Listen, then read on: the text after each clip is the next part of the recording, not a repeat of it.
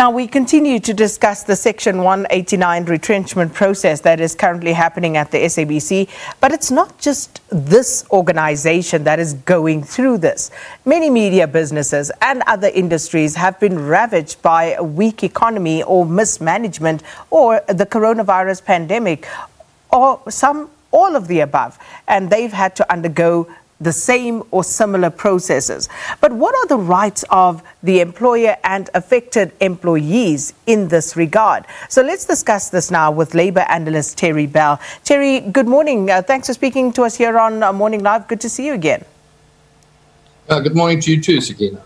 Now, Terry, first off, this was, of course, a year that's been very difficult for many South Africans. And if you look at the statistics released about the number of South Africans who've lost their jobs, it really makes you weep. But let's start with how employers have approached this particular situation and what are their rights with regard to actually laying people off. Well, the point is, you see, there's the one section that's being used, the one that's being used actually at the SABC, Section 189 of the Labour Relations Act. Now, what this means is that an employer may dismiss workers on the basis of operational requirements. In other words, I have too many workers for the amount of work that needs to be done, or it's costing me too much, or I cannot survive unless we retrench. And on that basis, the employer then has a legal obligation to consult at the most incredible level. The employer should consult with everyone concerned, whether it's unions, workplace forums, and with the individuals involved. Any suggestions that are made regarding retrenchments also should be made in writing. So, I mean, the Act actually says that the employer, the workers, the unions, their representatives, etc., should try for consensus to, in the first place, try to avoid dismissals. In the second place, to minimize any dismissals that may be agreed should be necessary, to change perhaps the timing of the dismissals, mitigate the adverse effects. There are plenty of adverse effects if a worker is dismissed, not necessarily for the employer, but certainly for the employee. And then there are issues like, of severance pay and how one selects what is the method to be used, which should be agreed, and to who should actually be retrenched. So these are all laid down in law, and it is the obligation of the employer to be transparent about this. In the case of the SABC, of course, because the SABC is a public, not a state broadcaster, where the stakeholder is the government, who should be acting on behalf of us, the public. So therefore, there's an even greater requirement for transparency right across the board, commercial considerations aside. Now, Terry, as I had alluded to previously, this situation of retrenchments and job losses is not one that's peculiar to the SABC. Looking at how many people have lost their jobs during this lockdown period, is there a case, for example, that some of the employers actually used COVID-19 as a front to get rid of workers that perhaps they had been wanting to get rid of even before the lockdown? Oh, I'm sure that's the case, just as there are many employers, and the UIF people can tell you this, although there'd be very few prosecutions as far as I know, of employers who have never bothered to register or to pay UIF, which is why you have so many workers now trying to claim the UIF that was taken off them and was never actually given to the UIF. So, yes, you're always going to find dishonest employers as well.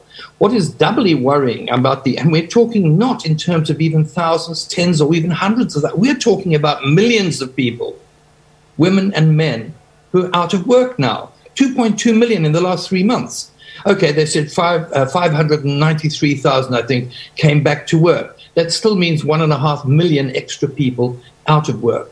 Now, in the last 6 months, we've also had, and this is doubly worrying, it's not just because we happen to be journalists, or I happen to be a journalist, and that is that 700 media workers, mainly journalists, have also lost their jobs. Now, the role of the media is vitally important.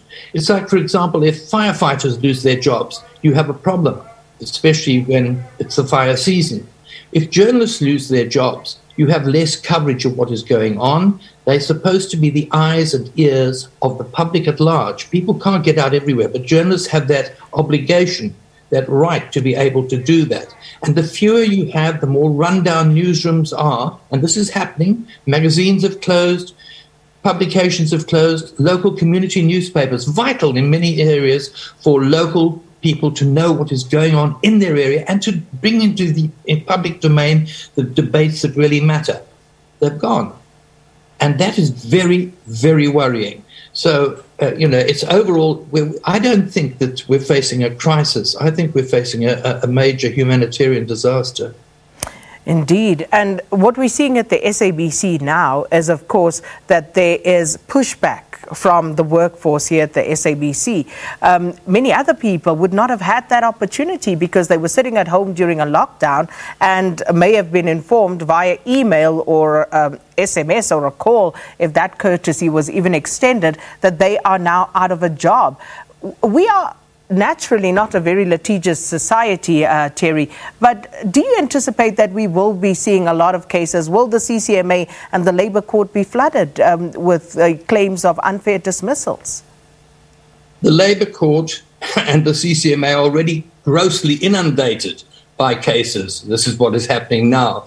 And you have a situation, you say we're not litigious. Well, we, the ordinary people and working people, are generally not litigious, but I have a look at what's happening at this sort of elite level and the way that people who have been openly accused and have publicly stated by journalists often that are wrongdoing and malfeasance they've been involved in, who have simply gone to court and to court and to court and to appeal and to review, etc. So at an elite level, we are having a lot of litigious behavior. And Terry, we have to wrap it, but just in closing this off, looking at what's playing out at the SABC now, and I'm asking you specifically about this because it is playing out rather publicly, the Section 189 process and how it's been handled so far. What's your view on how the SABC has handled the situation?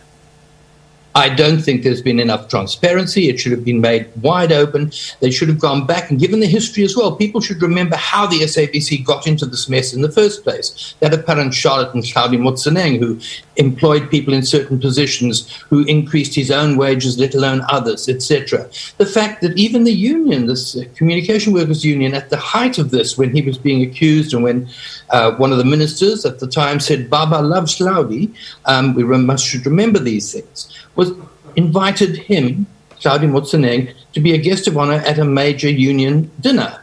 So, it's a question of there's a multitude of complex captures, etc., influences, manipulations. I think all that dirty linen should come out, be washed in the open and hung out to dry.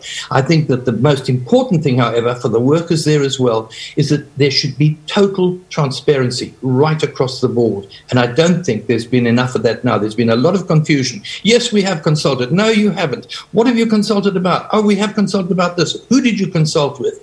Let's hear exactly what has happened. Terry Bell, as always, a pleasure speaking to you. Thanks to Labour analyst Terry Bell giving us some overall analysis about Section 189 processes and also his thoughts on it being implemented here at the SABC.